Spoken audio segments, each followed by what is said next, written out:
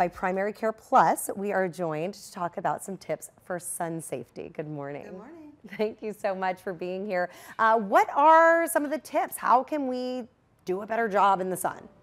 Yeah, so I mean, one of the things you want to make sure that you're not going outside during the hottest part of the day. So between 10 and 4 is really when you get the most sun exposure. And if you do have to go outside, you want to make sure that you are under a heavily shaded area. You're not doing strenuous exercise. Yeah, absolutely. I can see how doing strenuous exercise could lead to dehydration, and that's one of the other things you got to be careful of, right? Right. You want to make sure that you're hydrated, making sure that, you know, if you want to keep up with your sweat by hydrating more.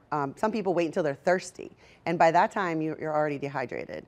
And to do that, you want to make sure that you're not going to have heat stroke or heat exhaustion if you're not drinking enough fluids. Yeah, you have several tips for us today. What's the next one?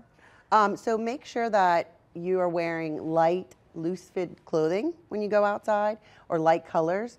You want to make sure that you have a big hat, big wide brim hat if you're going to be out in the sun for a long period of time. Sunglasses will protect your eyes, making sure that you prevent cataracts, because you can get cataracts just from sun exposure. Really? Yes.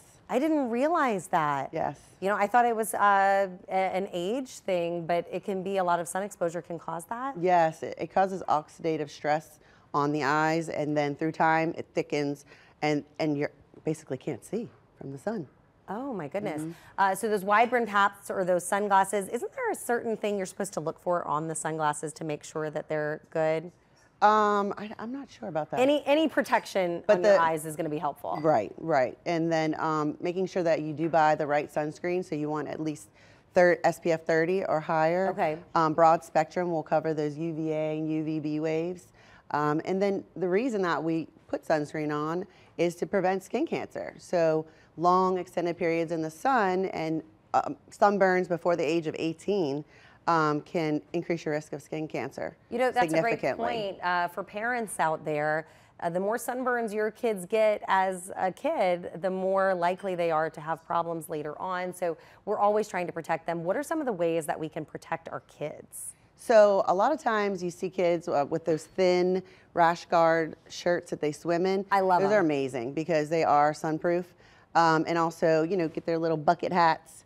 That really does help protect them from the sun. Kind of the same tips for adults. Yeah. You just want to make sure, but you're in charge of your kids, so you get to make sure that they are staying sun protected and also hydrated. You know, you got to make sure that the kids are kind of following those same things, making sure that they stay hydrated, because sometimes it can be hard to tell when they're out there playing. Right, right. And I mean, another thing that's very important for sun exposure is to make sure you look for the signs of heat stroke. What are those?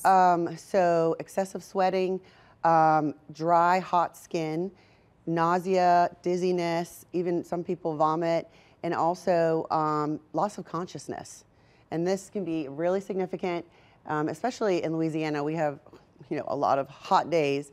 And if you have someone that's by you, or you feel like you're dehydrated to another level, basically, it's not, it's an emergent situation, so you want to go get help. If you see someone, you know, who unfortunately may have lost consciousness, what is the first thing you do? I mean, do you call 911 or do you start putting ice on them? What's the right thing to do? You definitely don't want to shock them with cold air and ice. You want to make sure you get them hydrated, but see if they're conscious. If they're not conscious, then you want to call 911.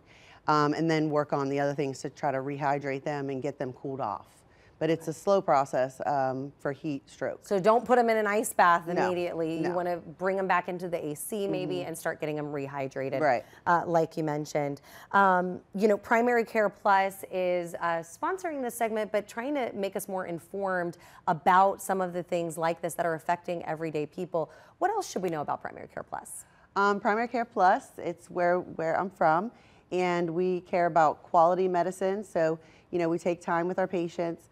A new patient gets an hour, an existing patient gets 30 minutes, and I just really feel like that really helps take care of the whole patient instead of being rushed in and out. And so, yeah. I feel like people probably really appreciate that as well. You have time to have these sorts of conversations.